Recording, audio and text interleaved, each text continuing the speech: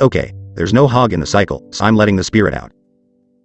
Meanwhile, he puts the royal giant. I respond with a Valkyrie and wait for the right moment to pull him away, but it is necessary to pull it so that the Valk remains in place and does not waste time in approaching him. It shows bats, and I already remembered that there is a deck with RG plus Megaknight. If you do not have an answer to the barrel, then put the goblins in a position to kill too. As he has Enscarmy in his deck and it was in the cycle, and I decided to discount with a prediction the log, and the hog does pretty good damage. To protect against RG I need a Valk, but I do not have she in the cycle, and the log I do not need to spend now, so I put the rider to attack. In the meantime, he makes an attack with RG and barrel, and I knew that he would defend Skarmy. I throw a tornado so as to pull the RG and hit the army, and the barrel was seen flying behind the tower. If you don't have the right cards to support an executioner from MK, but you have a hog, then place the hog so that MK does not damage him during the jump and he gives a hit to the tower. Well played.